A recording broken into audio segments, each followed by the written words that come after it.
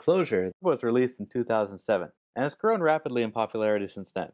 It's become the go-to dynamic language on the Java platform and makes it possible to write highly concurrent, safe software without the need for excessive syntax or static typing.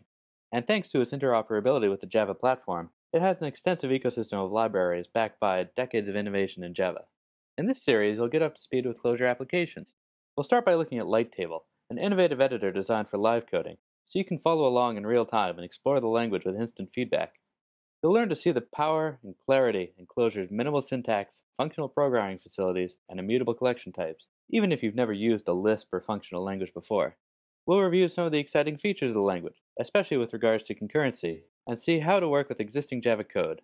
We'll also see some of the great libraries available for Clojure, leveraging its extensive metaprogramming power to create simple and elegant APIs for complex tasks, often implementing built-in language features from other languages as simple libraries.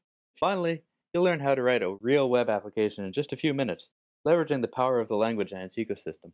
In the words of Rich Hickey, the language's creator, I hope you find Clojure's combination of facilities elegant, powerful, practical, and fun to use.